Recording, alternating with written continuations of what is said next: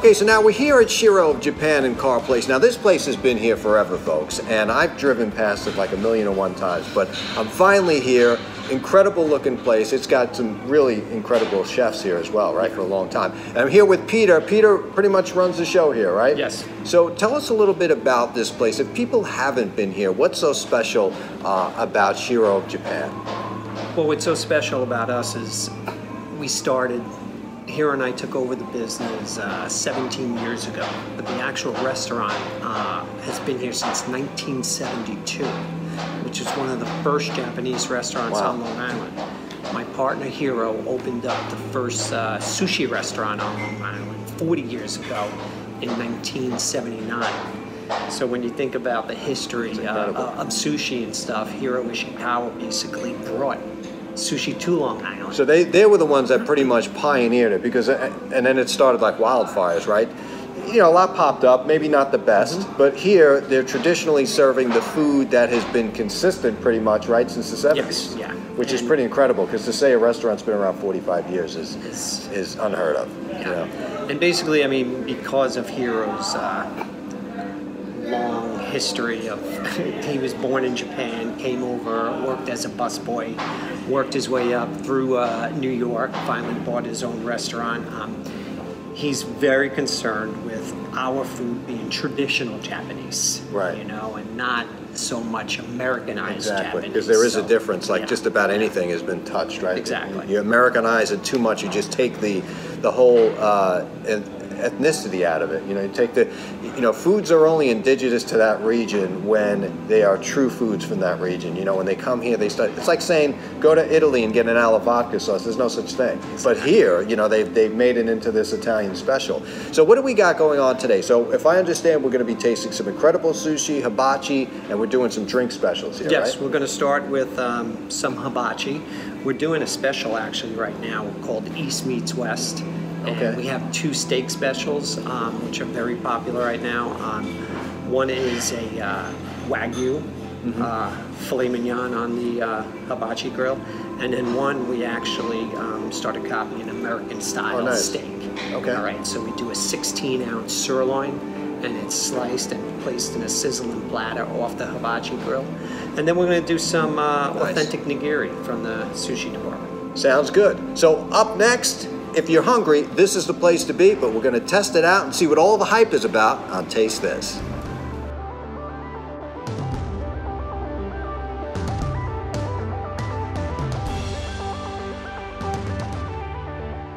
So we're here. We're getting ready at the first sushi station here. I'm here with Hiro, who's also the owner. This guy, I heard, is incredible with his sushi and techniques. Now, you know Morimoto, right? Okay, and I've filmed up with Morimoto many times.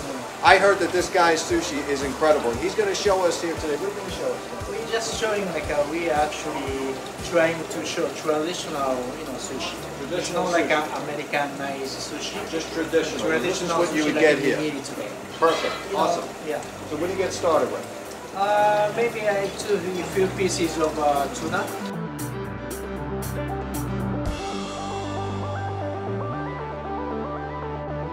All right. Today I show you just three kind of fish, like the salmon and the snapper from Japan and the tuna fish. All right, so just a nigiri. And also I show you a little, very cute sushi for maybe party or I just want to show. Not too many people do them in New York, so I have to show you guys. All right. So I'm cutting salmon for nigiri.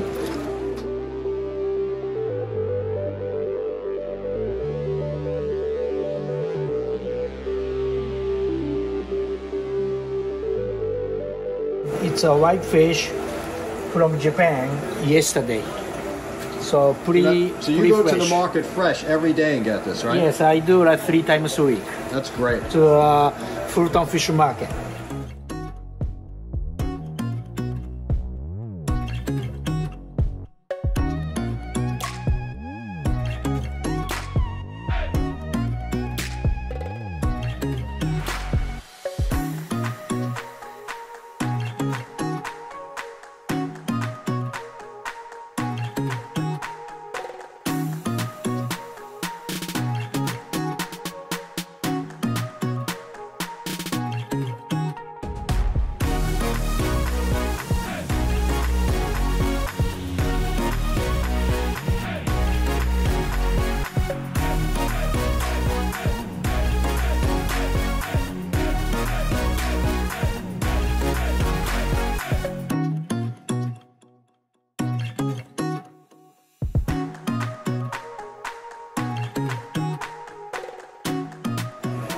So sushi is between rice and the fish. So rice is very important for sushi. It's not too hard, not too soft. And also vinegar, have to mix with vinegar, which is each restaurant has a different recipe.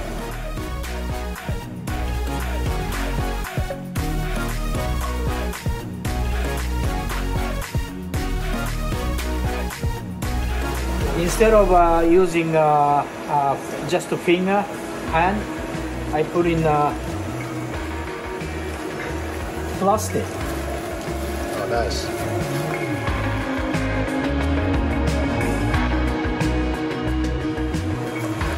Wow, look at that. This is temari sushi, which is a bowl. Temari means small bowl. So make looks like a small bowl instead of this shape, nigiri shape. This is actually nigiri shape, but this is temari.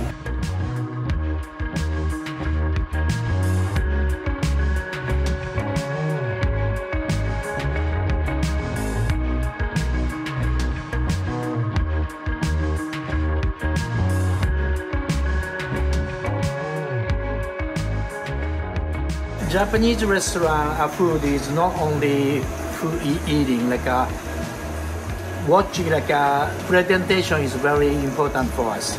So color, what color, or just to make sure it's beautiful, like make sure customer has appetite. This is the sea urchin right here. This is come from California.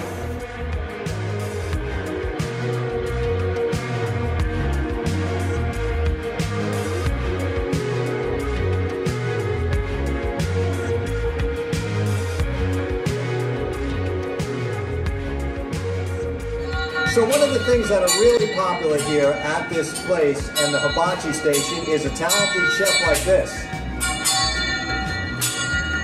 That is incredible. Now, did you ever drop one of these? Or? Not yet, not yet. No, we have a lot of practice on this, so that's why we use definitely very, very sharp materials. It's very sharp and sharp, so I have to curve, and I do practice a lot. Well, the skills definitely show. Exactly, to make sure, customers happy, enjoy their entertainment. That's why. Perfect. Excellent. So what do we do to get started? What are we going to have here today? Let's start with the fire. So everybody loves, especially kids. Kids love fire. Okay, so we're gonna make some smiley face, and then we'll start like cook a little bit. Look at this. Very nice. This is a bit of a smiley. So, put a little gasoline. Nah, I'm just kidding. That's about that. Look at this. The fire ready. You'll be careful what you ever. 1, 2. Whoa!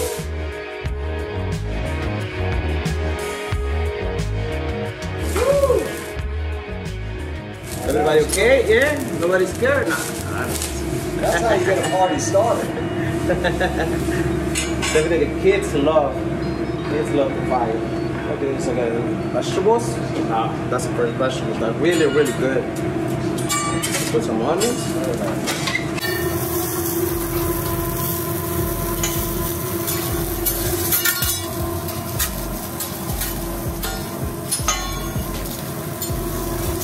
Let's go, let's make it the best part of the show.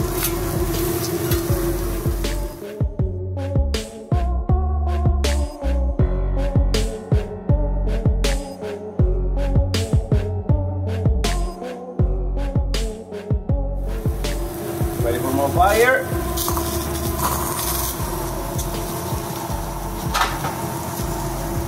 Look at this. Yeah, beautiful looking.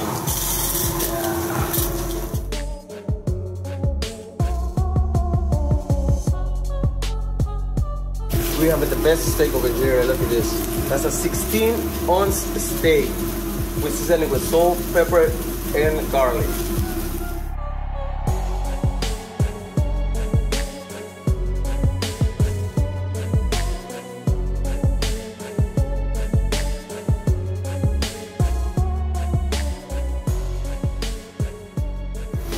That's a Wagyu filet mignon. That's wonderful.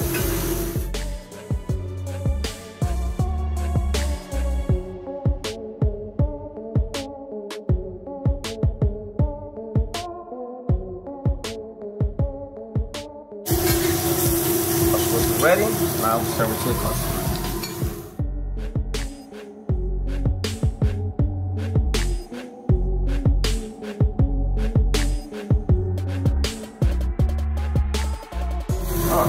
Now, look at this beautiful steak.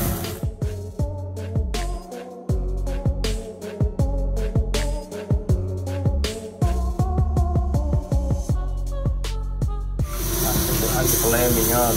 And we always recommend medium rare.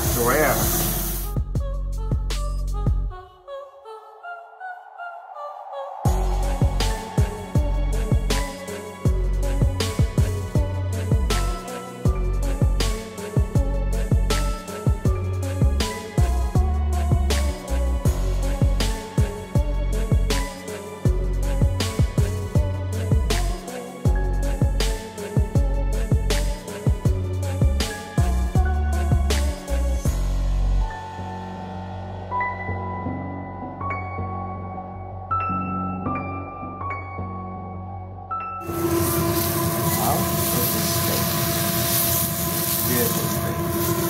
So, we're going to serve it here.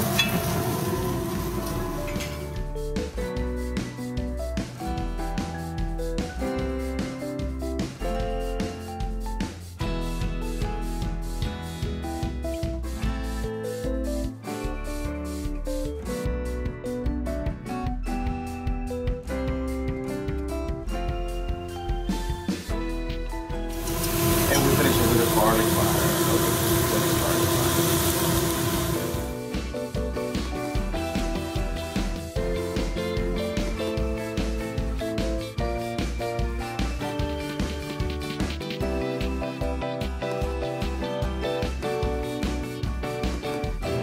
So I'm here with LES, and along comes with every great meal, of course, you have to have a great drink, right?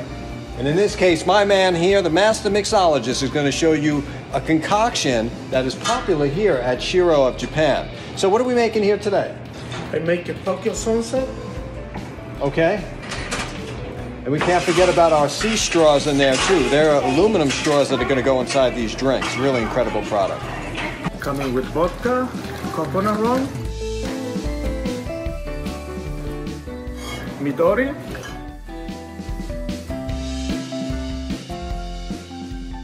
and pineapple juice.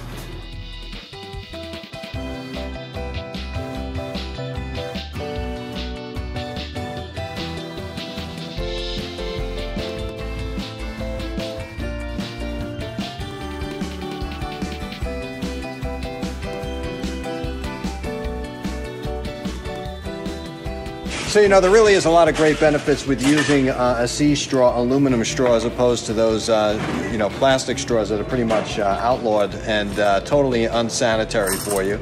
So these are protecting the environment, and there's so many great things about them, and they're going right in this concoction, this famous drink done by my master mixologist here. I'd like to talk to you about the sea straw. Help protect the reef, help protect marine life. An alternative to plastic, paper, glass, and stainless steel drinking straws. It's marine-grade, reef-friendly aluminum 6063-T5. NSF-certified colors for food zone application, metal-free dyes. Contains no heavy metals determined by the NSF. The sea straws are both easy to use, eye-catching, and very easy to clean. Unlike other straws with curves or bent edges, the sea straw is easy to clean for sanitary purposes. What I really like about the sea straw is sea straws, unlike plastic, will sink upon entry into any water supply and actually attract growth or organic marine life, barnacles, sponges, or coral. So if you're looking for a clean alternative to the plain Jane plastic straws, give sea straw a try. Check them out, folks. Their website is www.sea-straw.com.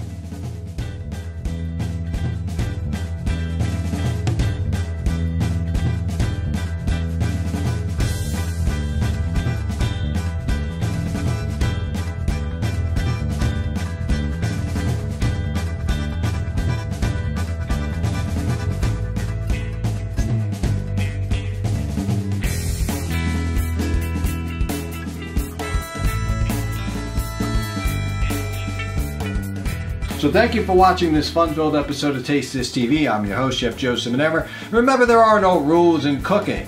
Taste this.